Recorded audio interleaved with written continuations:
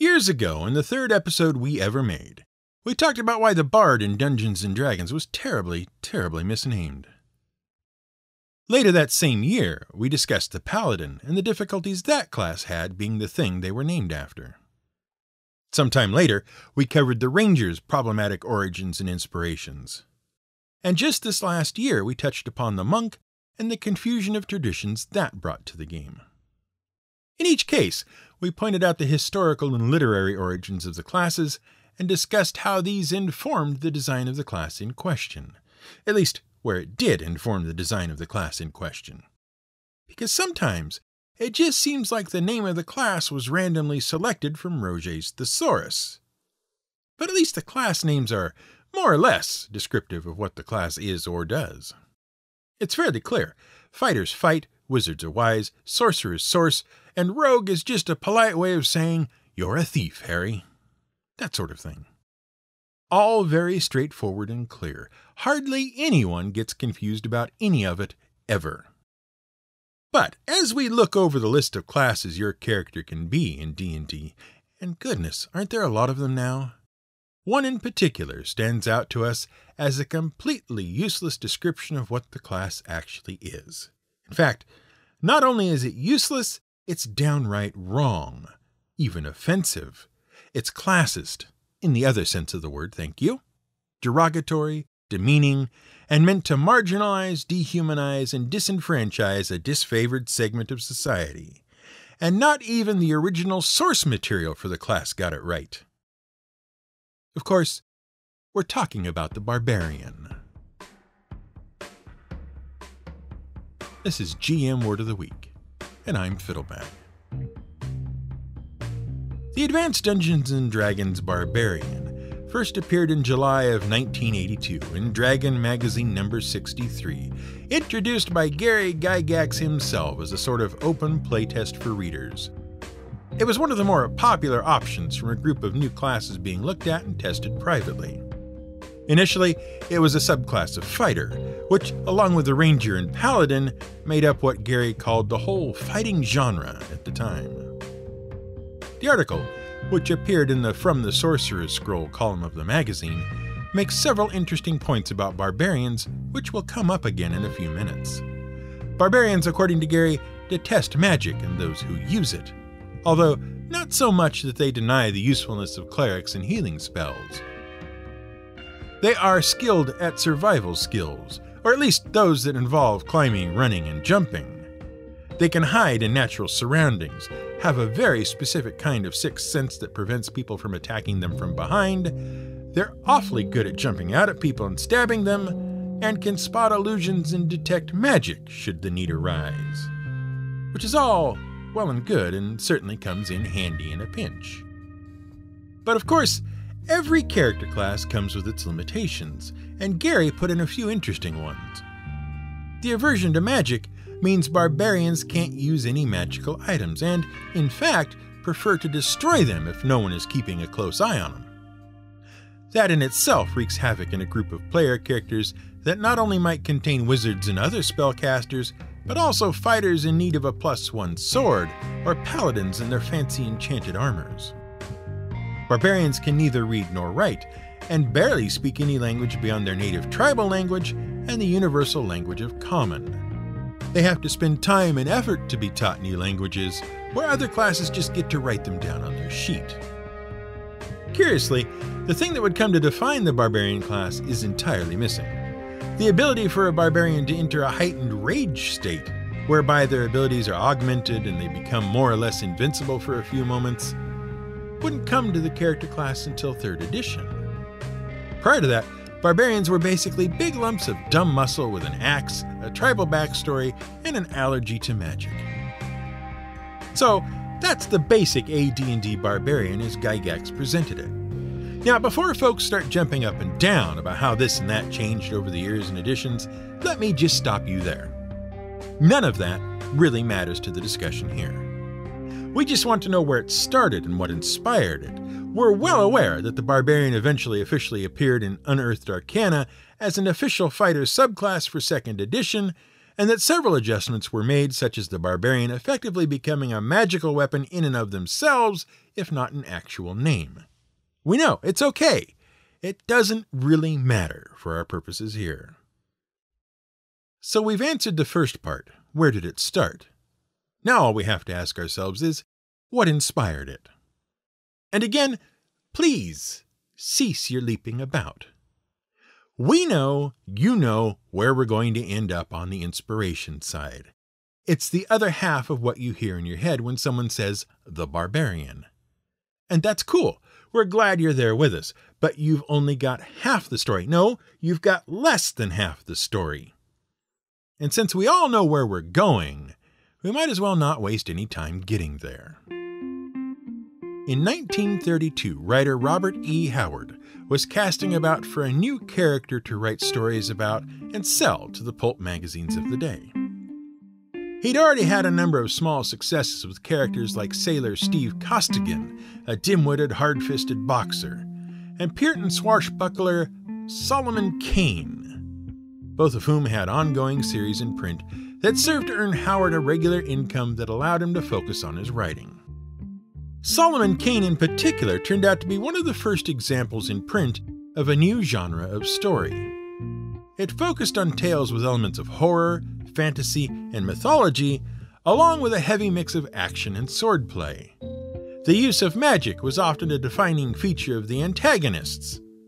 It was a genre which Howard would go on to develop along with the other character he came up with at about the same time.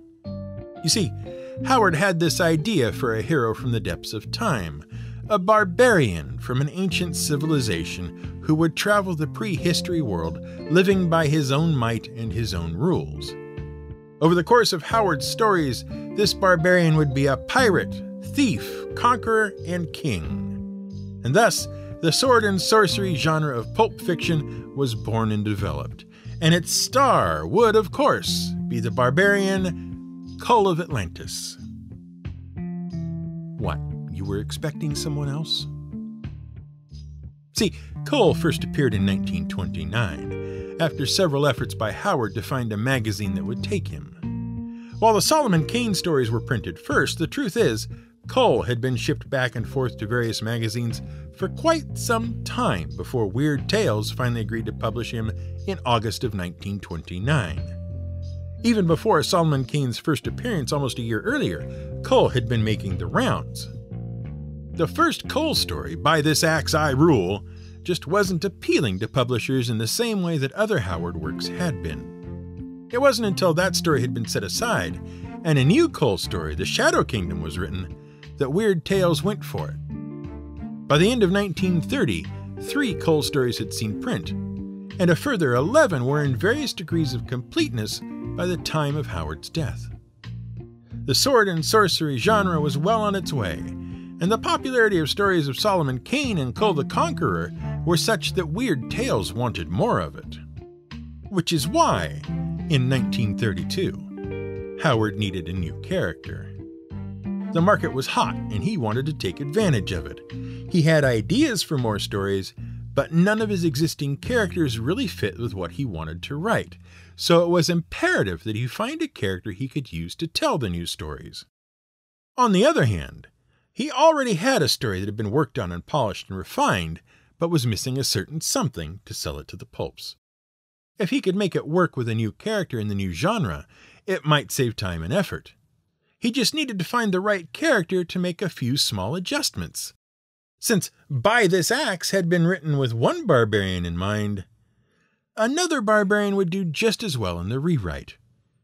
It told the story of a barbarian king who had taken the throne of a kingdom by force. His subjects were disgruntled and planned a coup because, after all, he was a foreigner and he barely attended to the duties of state. He much preferred to be out where the action is himself, instead of kissing documents and signing babies. So a plot is hatched to dethrone him, against which he must defend himself. In the Kull version, there existed a whole romantic subplot which Howard excised and replaced with a different one about a summoned demon for his new barbarian hero to deal with. Finally, he retitled the story The Phoenix on the Sword, and sold it, at last, to Weird Tales, who, in December of 1932, published the very first story about Conan the Barbarian as we know him today. The son of a blacksmith and born on the battlefield, he learns to fight and soon earns himself, by age 15, a reputation as a powerful and effective warrior. Over the course of his early career, he fights monsters and wizards, meets beautiful princesses, and spends time as a thief, outlaw, mercenary, and pirate, much like his predecessor, Kroll. Over the course of his many published short stories, Howard describes Conan as blue-eyed and black-haired, and rather than being clad only in a loincloth as many picture him today, he dresses in the fashion of wherever it is he happens to be at the time. He's agile and strong, tall and well-built, and smart? Wait a minute here. We thought he was meant to be a barbarian, and everyone knows barbarians are as thick as two short planks. But no, Howard clearly shows that Conan is highly skilled with a sword, has a wide experience of various trades, he's a commander and a tactician, a born leader, speaks numerous languages, and can recognize and decipher ancient scripts and writings. So what gives? Something has clearly gone wrong here. How can Conan be both a barbarian and literate and smart? Well, maybe it's because we don't really understand what is meant by barbarian. Not that it helps explain what Gary meant by barbarian, but then Gary did a lot of things that didn't actually seem to make much sense when it came to describing elements of Dungeons & Dragons, so we'll take a look anyway. You remember back there in the introduction when we said the term barbarian was derogatory, demeaning, and meant to marginalize, dehumanize, and disenfranchise a disfavored segment of society? Well, we meant it. And it's the fault of the ancient Greeks. Barbarian comes from the ancient Greek barbaros, and meant anyone who couldn't speak Greek and didn't follow Greek customs. Essentially, it meant the opposite of citizen. You were either a Greek citizen or you were a barbarian. This meant anyone who wasn't Greek, from the Egyptians to the Persians to the Phoenicians, they were all barbarians. And the story goes that the reason barbaros became the word used to identify non-Greek speaking peoples was that, to the Greek ear, the speech of non-Greeks all sounded like bar, bar, bar, bar, bar. Essentially random babbling. Just like we use blah, blah, blah to be dismissive of something someone else has to say today. Blah-blahians, if you will. But it goes beyond even that. While everyone outside of Greek custom and speech could be called a barbarian, so too could those within Greek society. The term was used to mock and deride the other actually Greek tribes and states as well, especially if they were currently out of favor. It became a catch-all term for anyone who wasn't a self-identified us, and began to bear both social and political connotations. Are you one of us, or are you a barbarian and therefore unworthy of consideration? Do we have to consider how new laws and rules might affect you, or are you just a barbarian and not worth the bother? Eventually, the term even began to refer to people who spoke Greek, but poorly. By the 6th century, the Greek slave trade is picking up. Non-Greek slaves are put to work in silver mines and workshops, and it's becoming possible for people other than the extremely rich Greek upper class to own slaves.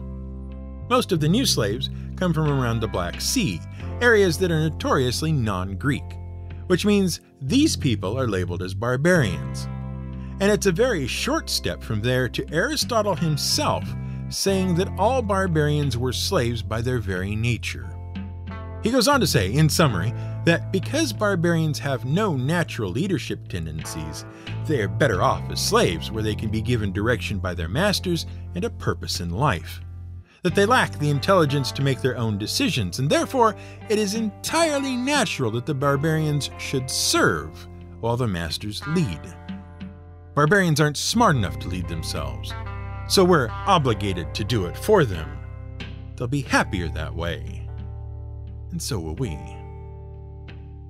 The Greeks went to war against the Persians in the 5th century BCE, and here again the usage of barbarians shifted. Suddenly it becomes the way the Greeks talk about the Persians as a whole. To call someone a barbarian was to call them Persian, and vice versa. It becomes a dehumanizing term for the enemy. All Persians are barbarians, and therefore they deserve to be put down and killed, and really, we're doing them a favor by saving them from their miserable existence. Nearly as humanitarian an effort as enslaving the poor, directionless barbarian from a century before. Keep in mind, this is all helped by a little linguistic happenstance in the Greek language. See, Greek has the word logos, which, among its many meanings and connotations, carries the idea of both speech and reason. In effect, this meant that if you said someone could not speak Greek and could not speak it well, you were also saying they were incapable of reason or reasoning well. Not only were barbarians illiterate, they were stupid. Eventually, along come the Romans, and sure enough, they pick up the word as well. Except now it is used to refer to anyone who isn't Roman, as well as those who aren't Greek, as if to say, clearly we can't be the them, we're us. Probably Greeks just forgot to mention we were one of them, I mean us. Throughout the course of Roman history, and especially as it neared its end, nearly everyone who showed up on the Roman doorstep looking to have a word got referred to as barbarian. Germanic tribes, which itself is a suspect term since it includes people from widely disparate regions, different languages, and different traditions, Germanic tribes, Gauls, Huns, and other assorted so-called barbarian invasions, many of which were really just natural migrations of semi-nomadic populations, were all called barbarians. And so it went, around the world and through the Renaissance. Anyone who wasn't us was one of them, the barbarians. An illiterate population of barely human idiots who obviously needed to be conquered and subdued so they could receive the benevolence of us and our society. They'll be better for it, really. But that wasn't the way Robert E. Howard wrote Conan, was it? Instead, he'd made Conan a strong, intelligent character. An outsider in many of the societies in which he participated, certainly, but one who worked hard to fit in. He learned the customs, modes of dress, and especially the language of the peoples he found himself among. Certainly, Conan was the flip of the stereotypical Greco-Roman barbarian, as were the stories about him. People were always better off for having Conan around, whether they recognized it or not. Despotic kings were thrown down, evil magicians vanquished, princesses rescued, the poor and downtrodden improved. The argument can be made that the reason Conan was a barbarian wasn't because he was wild and untamed with a low intellect and bloodthirsty demeanor, but because barbarian meant outsider. And only an outsider could see what the problems were with the civilizations he encountered. A theme which reflected the philosophy of Howard himself. But we digress. You can dig into Howard's life on your own if you're interested. Let's get back to Gary Gygax in the Barbarian class for Advanced Dungeons & Dragons, which, as we recall, you were about to tell us was inspired by Robert E. Howard's Conan the Barbarian. We'll wait. No? Very little of what Gary designed into the Barbarian class seems to actually reflect what Howard did with Conan. In fact, so little of it matches up that we have to say Howard's Conan wasn't the inspiration at all. What Gary came up with hews much more closely to the classical Greek and Roman definition of barbarian. So what's the deal? What was the real inspiration for the class as presented in issue 63? If you happen to have issue 63 of Dragon Magazine, you'll find the Barbarian class begins on page 8. However, what begins on page 72 of that same issue is a review of 2 movies that came out in 1982. And if you want to get to the end of the story before we do, go ahead and read it. Because the guy who saw the movies and wrote the very angry review located on that page is the same guy who gave us the class. In May of 1982, Conan the Barbarian, a film starring Arnold Schwarzenegger as Conan himself, was released into U.S. theaters. The film tells the story of Conan, whose parents are killed and villages destroyed by the evil Thulsa Doom, played by James Earl Jones. Conan is made a slave, and then a gladiator, and then becomes a thief, and finally is presented an opportunity to revenge himself on Doom, which he does, eventually. And that very brief, very non-detailed synopsis is even more than Gary would deign to give the film in his review. In fact, Gary's problems with the film are manifold. Schwarzenegger's hair is the wrong color, the weapons weren't good enough, that various traps and devices were employed at all in the film instead of a reliance on Conan alone was completely unacceptable, and furthermore, the film was excessively violent and gratuitously sexual to boot. So angry is Gygax that he calls out Dino De Laurentiis as the director of the film for ruining it as he did with the 1976 version of King Kong, except Dino didn't direct the film. He financed the film as an uncredited executive producer, but it was his daughter Rafaela who was one of the film's two producers, and it was John Milius who was its director. But that's okay, because Gary then harangues L. Sprague de Camp for daring to be a technical advisor to the film. In short, Gary is very, very upset. He's an offended fan with a point to make. On the other hand, just a week prior, Gary had seen a film called The Sword and the Sorcerer, and I was only mildly displeased with the production. The movie certainly adds no luster to the swords and sorcery genre, but it does not give it a bad name. Silly, possibly, but unsophisticated audiences have come to expect that from heroic fantasy films. Indeed. Still, at least he enjoyed some of it. Sort of. Compared to Conan, it's the better film, according to Gary. It's a similar tale of loss and revenge, except this one features a triple-bladed sword that can independently fire its two extra blades like some sort of missile. It stars, if that can be a word used in relation to this film, a cast of, at the time, relative unknowns. In any case, Gary sums up his review of both films as follows. While I would not see this film a second time, even if given free tickets, it was enough better than the Conan travesty, so that if I had to choose between seeing either of the pair again, The Sword would get the nod. Oh, and to top things off, he goes on to not only claim his credentials as a longtime reader of everything Howard put out, but also to explain how the slow and careful approach is to be much preferred when bringing fantasy films to the screen. As an example, he cites the way he is maintaining complete control of the production of the upcoming D&D film, which you will no doubt recall having been released in 1984 or possibly 85. We're told it will have been at least as good as Star Wars or Raiders of the Lost Ark. So we feel pretty confident in saying that the version of the Barbarian Gary presented was less a tribute to Howard's Conan, and much, much more of a reaction to the sort of barbarian Gygax had seen in the theaters. More of a take that sort of thing, but with a nod towards the classical definition, which, given the classical connotations, is kind of a shame. And besides, once they added the ability to rage in 3rd edition, they really should have just given up on the whole barbarian thing and called it what it really was by then. A berserker.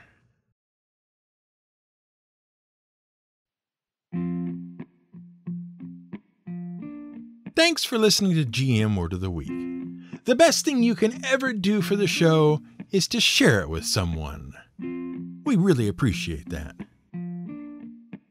Our patrons are the best people ever. With their support, the show keeps happening. Part of the way we say thanks to them is by providing a short bonus episode each month that only they get to listen to. If you'd like to get in on that too, head over to our website at gmwordoftheweek.com. You'll find information on how to support the show, subscription links, and a whole bunch of other episodes just waiting for you to re-listen to. Or to listen to for the very first time. You can even find a way to contact us there. This episode was written, researched, and produced by me, Brian Casey. Today's music was provided by Blue Dot Sessions. Conan, what is best in life? I don't know, like a nice tea. That is good. That is good.